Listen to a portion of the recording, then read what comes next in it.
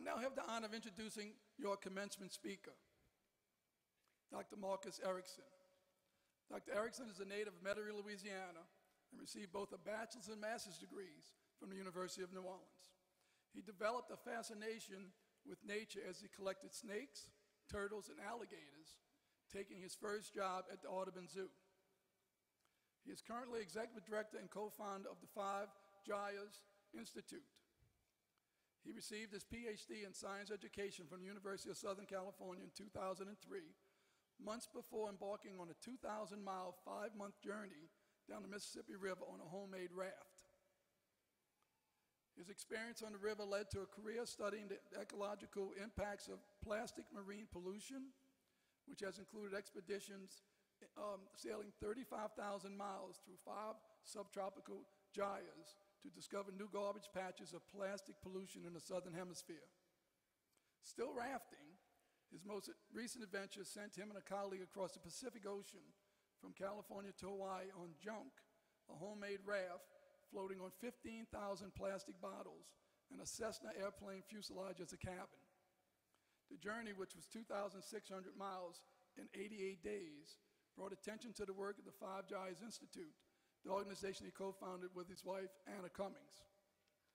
The Institute is committed to marine conservation through research, education, and adventure, studying and lecturing about the plague of plastic waste in our watersheds and in the sea. His first book, titled My River Home, chronicled his Mississippi River adventure, parallel with his tour as a Marine in the Gulf War in 1991.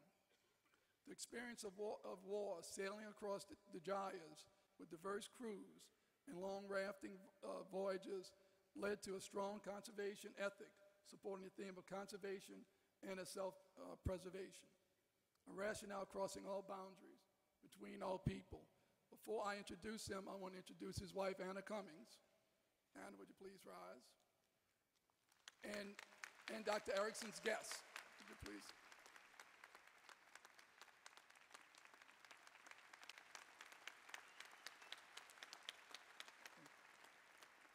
And now it's my pleasure to introduce one of our own, Dr. Marcus Eriksen.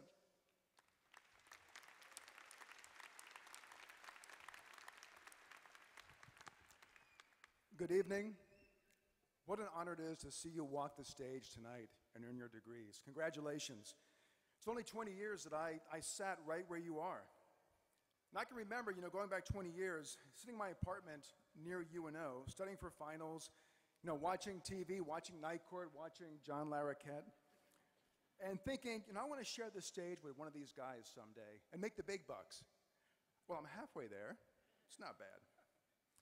It's only 20 years ago.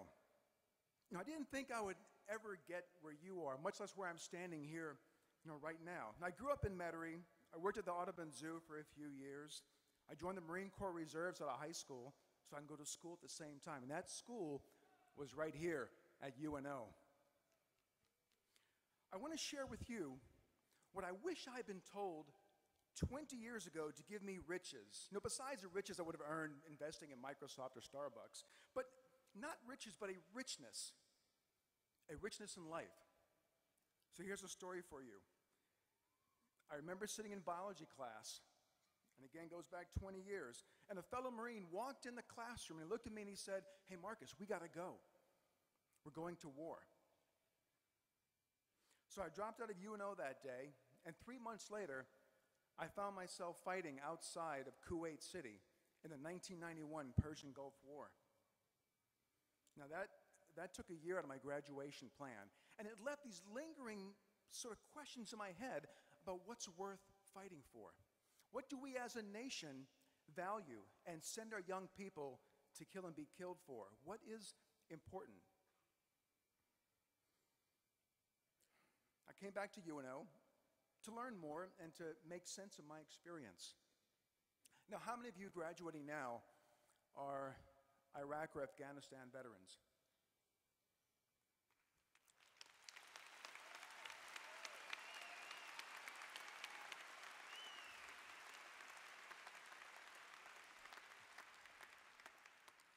It's not easy coming home. And for many of us, there are challenges that stand in our way. How many of you are parents while you're students?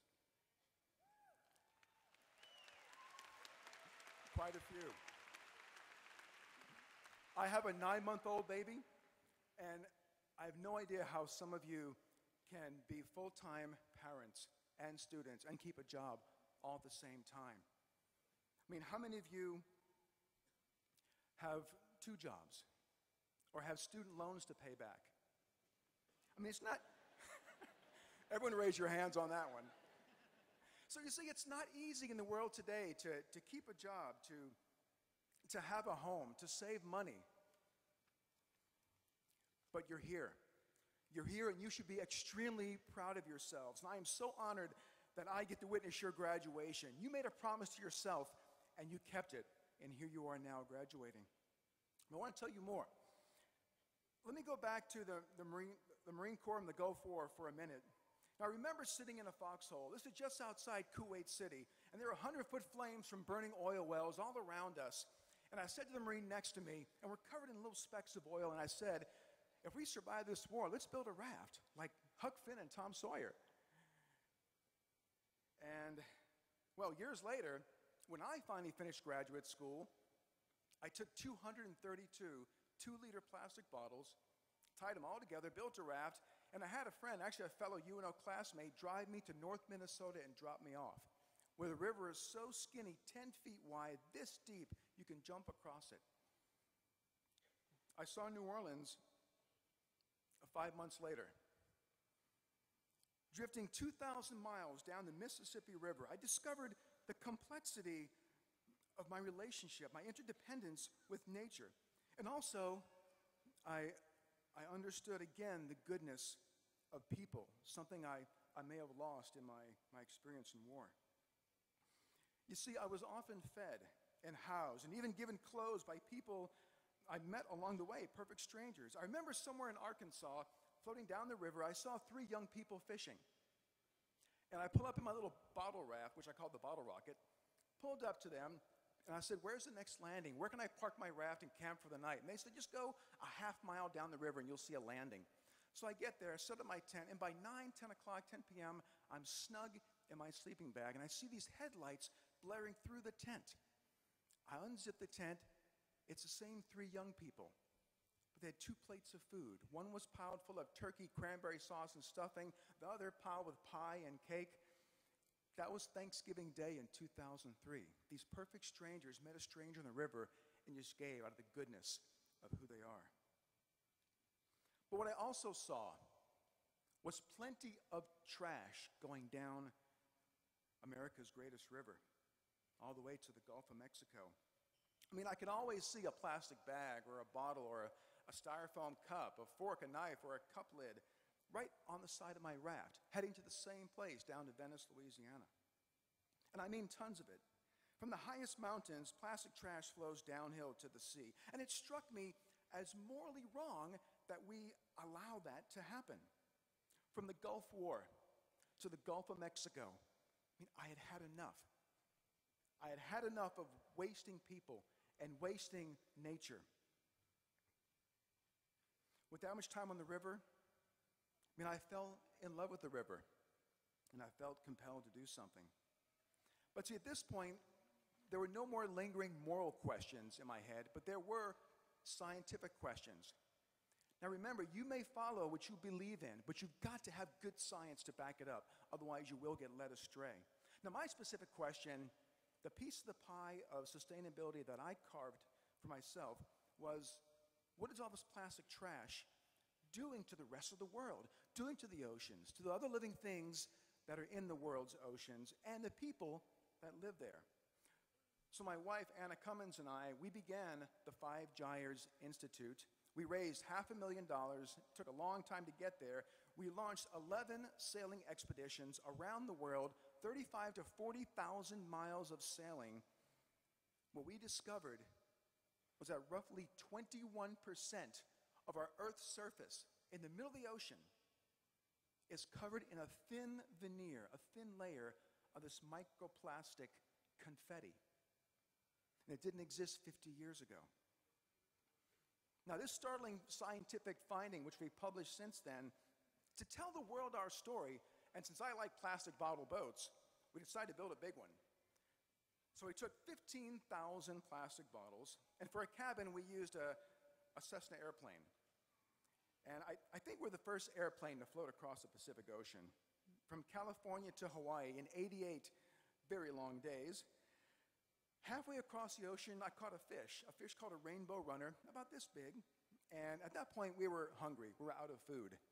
I filleted the fish, and out of its stomach poured 15 small fragments of that microplastic confetti. That the fish that we harvest to feed the world are eating our trash. So with all my life experience on the water, seeing the waste of the world in the most remote places on the planet, I discovered something else. I found all of my answers. I found the richness in that connection to nature, to the Mississippi River, to the land that nourishes me, and the ocean that is so unforgiving of human ignorance and ego. I found an abundance of peace in fighting for conservation and for the basic human rights of other people. It makes simple sense. Conservation is self-preservation. I mean, think about it. How can we expect other people to fight for conservation of the land and sea, our life support systems, if they do not have access to education or health care or the security in their country or the equality of opportunity? Conservation and human rights are so tied together. So I chose for my mission is to clean up the world in my lifetime. And we'll see how close we get. You see, what I wish someone had told me 20 years ago is this, and I tell you now. Tie your work to your core values. You know what's right in the world? So grab onto one issue. Become an expert at that one little piece of the pie. If you try to take it all on, you're going to get depressed. Pick one small piece of it and be the best at it. Work with others to make it right. I mean, trade your ego for we go. There's an amazing richness in solidarity towards fighting for a mission.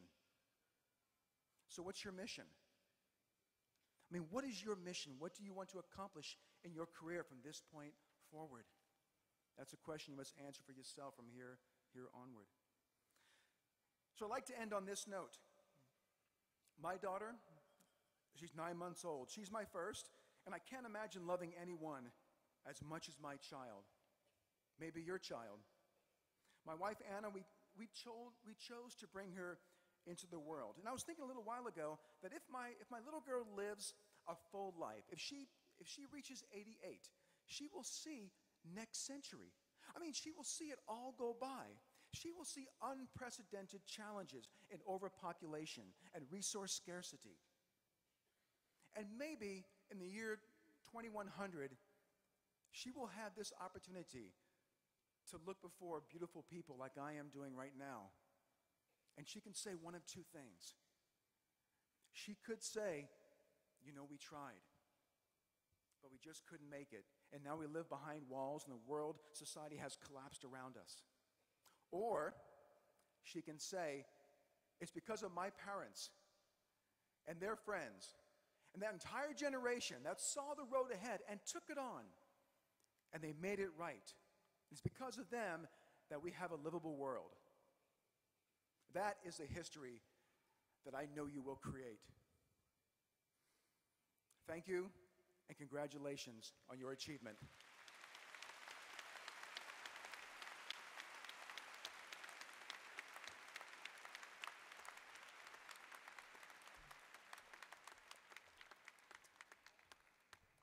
Dr. Eriksen, we're proud to count you as an alumnus and a member of the University of New Orleans family. We thank you for your example of citizenship, conservation, and environmental stewardship. Please accept this as a token of our appreciation.